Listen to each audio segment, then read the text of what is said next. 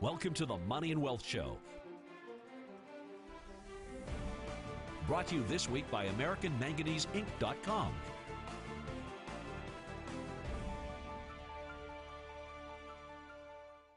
American Manganese Inc. has a manganese deposit in Arizona, indicated 6.7 billion pounds, inferred 8.9 billion pounds, potentially the lowest cost producer of electrolytic manganese. American Manganese Inc. has a projected cash cost of 44 cents a pound. The metal trades near $2 a pound.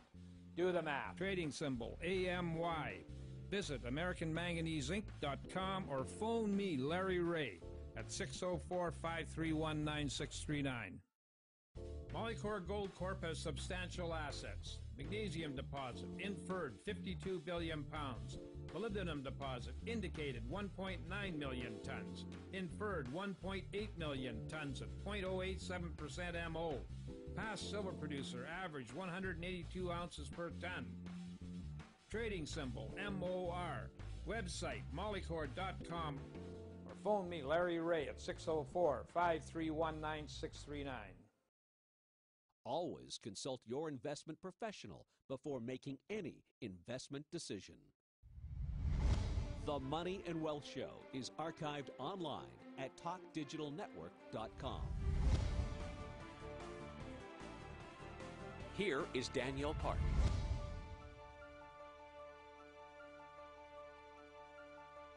Hello, Kelowna. I'm Danielle Park, and I'm here with Marc Faber, international economist and traveler, investor, author of the Doom, Boom, and Gloom report.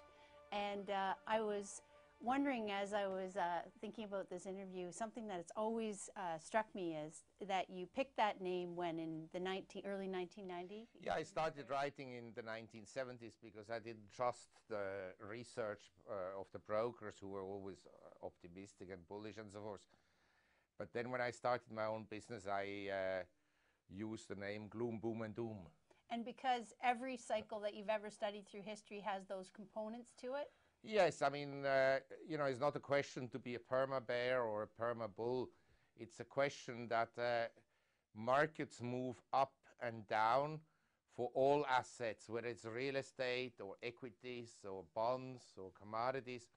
And so you go from a period of undervaluation into essentially a bull market, and then you go into overvaluation, where essentially you have more and more people joining the party and turning overly optimistic. And then obviously when a maximum level of optimism has been reached, the markets start to break, and then they go back into undervaluation. And these fluctuations in markets have actually been enlarged by government interventions, notably by monetary policies. So you have a printing of money and then asset prices go ballistic, but of course not all assets at the same time. That is the issue. So one of the things that in that cycle, where would you say we are presently post the credit bubble bursting, but where would you say we are? Well, the thing with money printing is this, that you can essentially, as Mr. Bernanke said, drop dollar bills onto the United States.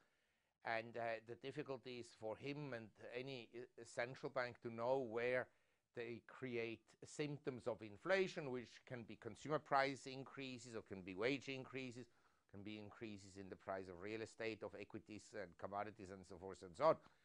So 97 to 2000, they created essentially unintentionally the Nasdaq bubble, and then it burst, and then unintentionally there was a housing bubble, and then it burst, and in 2008 we had a commodities bubble and so forth, and then in 2008 everything collapsed, and we made in equity markets around the world, in my opinion, a major low on March 6, 2009 with S&P at 666, and since then equities have performed reasonably well, whereby again within the equity market, not all equities move at the same time. So lately, the economic sensitive stocks have done badly, but what has done well since last November, December are financial stocks and housing-related stocks in the US, because they became very depressed. But mining stocks have performed horribly. And that is the challenge for individual investors, to be positioned in the sectors of the markets that go up and avoid the sectors that go down. So if I could ask you about the money printing aspect of this, because Yes. as you were saying, there's a definite demand cycle that's at the root of each boom period, but then there's monetary intervention that magnifies it, makes it Yes. much greater than it would have been. Yes. So you Correct. saw a commodities boom in the early part of your Yes. career in the 1970s when you first came to Yes. Wall Street. Yes. What might be different or the same about that commodities boom versus the one that we've recently lived through? Well, basically, in 1970, if we take gold as a proxy, gold had been at $35 essentially since 1933. So it had been extremely depressed compared to, say, the rate of inflation by 1970. And then it went up 25 times, partly because of the dollar weakness and partly because of money printing, which was hand in hand. And I guess that, we are up on the price of gold from $251 in 99 to now $1,650 in dollar terms per ounce. I think eventually we'll go higher, but exactly how much higher, I don't know. And it could be that whereas gold has grossly outperformed stocks between 99 and recently, that for 1 or 2 years equities go up, because as I said, when you print money, you create these explosions of inflationary symptoms, and it could be that stocks go up more. So I wouldn't necessarily be short stocks, but I think whereas last October and December the markets, stock markets were very oversold, now we're very overbought, and I would be very careful about buying stocks right here. So back to the idea about the money printing. You subscribe to more of an inflationist than deflationist camp, correct? Yes, I mean, I tend to agree with the deflationists that one day the whole system will cease to exist. It's just gonna, like your computer crashes and then you have to reboot it, there will be a rebooting of the global economy. But between now and then, what stages will you go through? I believe we will have more and more money printing. That I'm convinced, because the economies that we have at the Fed, they have no clue, basically. Okay, if I just can I Yes. just ask you about that, because we've never had a period that I'm aware of where you've had this many governments and this many central bankers Yes. printing at the same time. You can look at Correct. Japan, you can look at Germany, Yes. but they were not concerted all over the planet. So at some point, what is the catalyst? Because it's a race to the bottom. Is it that the real people or the workers, the proletariat, rise up and take back power? Yeah, well, What I think happens? that you make a very good point, because when you print money, and we have evidence of this, that over the last 30 years, wealth inequality and income inequality has grown dramatically. And you have now cracks that appear.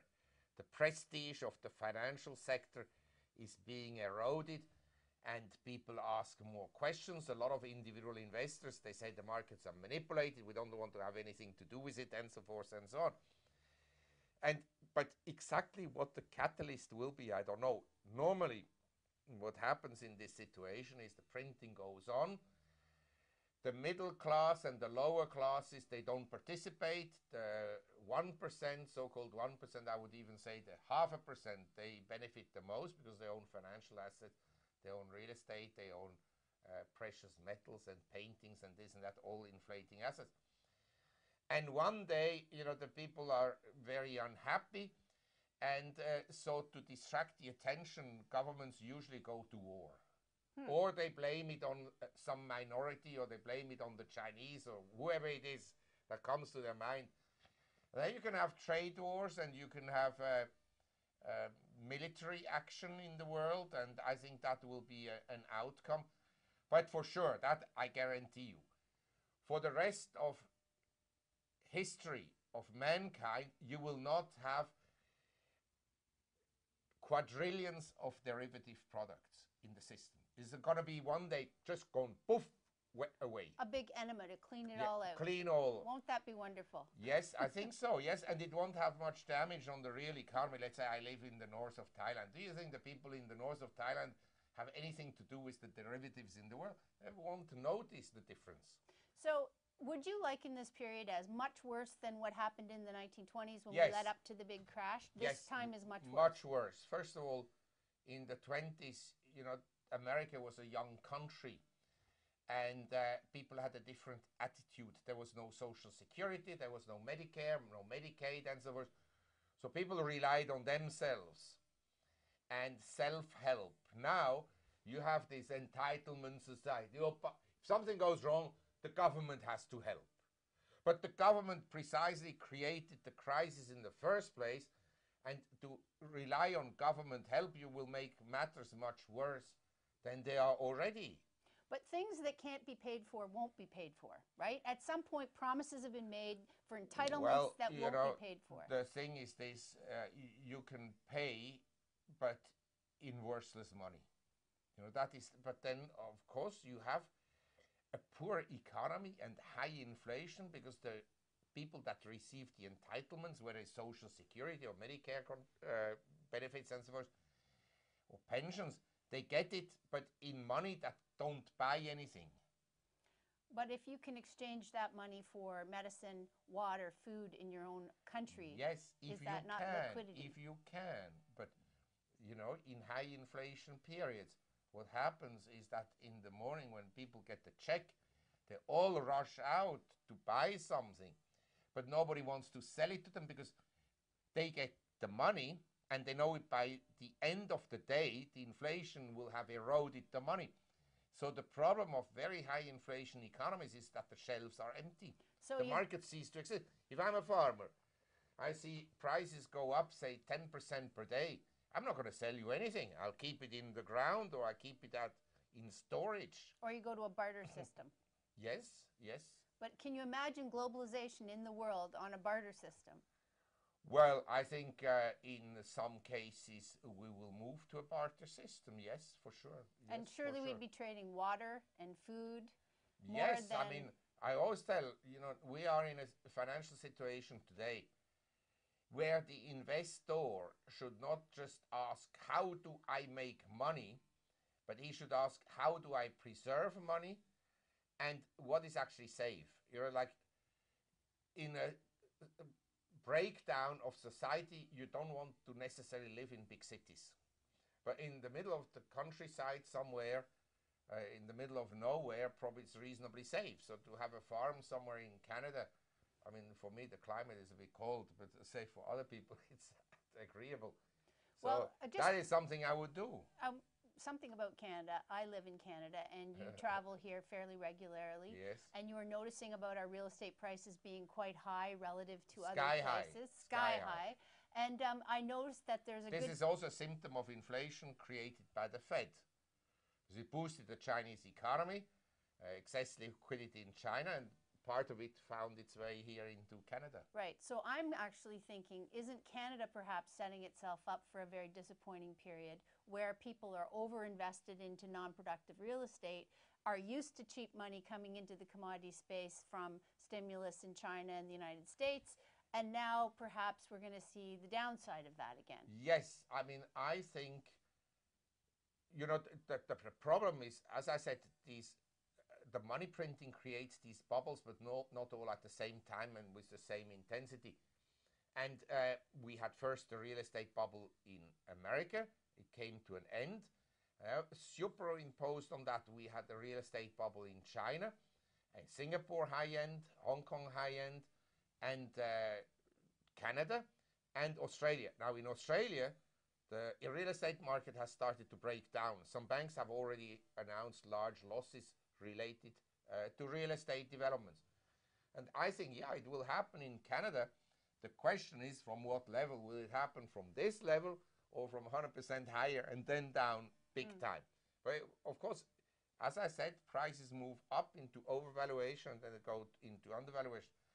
I don't think there is any value in Canadian real estate at the present time.